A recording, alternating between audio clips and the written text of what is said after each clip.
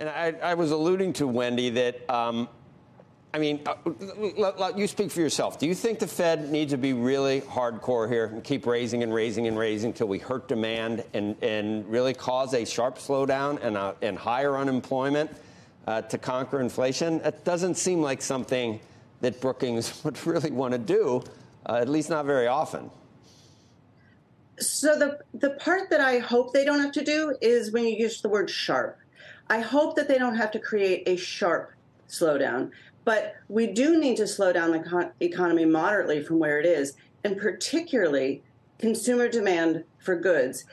Consumer demand for goods has been remarkably resiliently strong. It is still over 5% above trend. And I think we're not going to get inflation out of control in a durable way until the Fed can really bring down goods spending.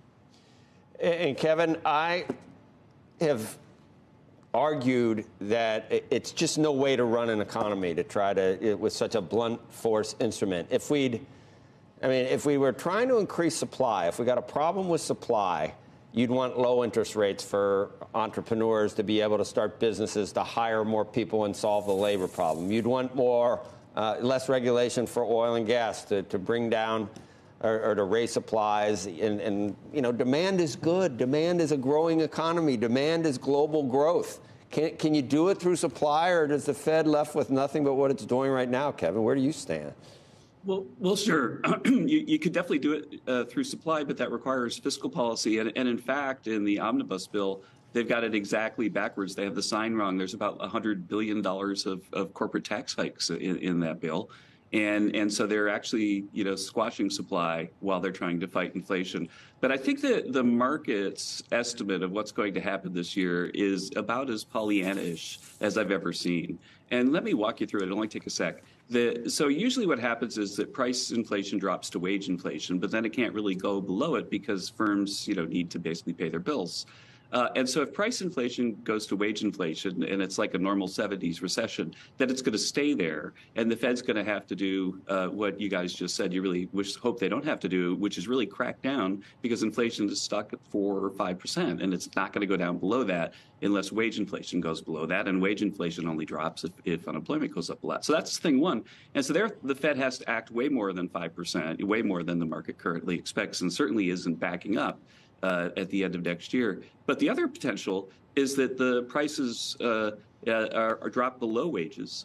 And so then all of a sudden, let's say you had price inflation at 2.5 and wage inflation at 5, then corporate earnings are going to go like completely, down the tubes.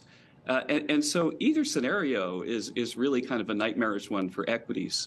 And so I kind of feel like we're in this irrational, exuberant stage of the tightening cycle where people are assuming that the Fed is going to absolutely nail the soft landing. And I pray and hope that they do, but it'll be the first time ever if they do. And it's a very difficult problem to solve, especially with fiscal policies pushing in the wrong direction. Wendy, we consistently hear that labor is one of the problems. Maybe you're seeing some cost of goods come down a little bit. You're seeing shelter come down, but labor's staying stubbornly tough to bring people back after the pandemic. There is an argument that it's too attractive to stay home. I mean, we all want to have a safety net, but those programs have expanded across the board, and there are genuine people that are unable maybe to work, unable to get a job, but maybe there's a lot of people that could work that can stay home for $40,000 or $50,000 a year, and that's why it costs so much to bring them back. Have we expanded too much on the safety net? So we don't see evidence of that in the data by any means. Labor force participation among prime age workers is back. Where we've really seen a decline in labor supply is among older people 55 and older. And likely these are more permanent early retirements that the Fed just has to take on board and accept that we are on track for a smaller supply of labor than we were before the pandemic. But let me say, I think that the projection underlying the Fed's projections right now represents an extraordinary achievement and a soft landing. If we are really able to get inflation back down to acceptable levels, even close to our 2% target, and only open up a moderate amount of slack in the labor market and get the unemployment rate just for a short time up to about 4.5%, that would be extraordinary. I think that fiscal policy and monetary policy could call this a success.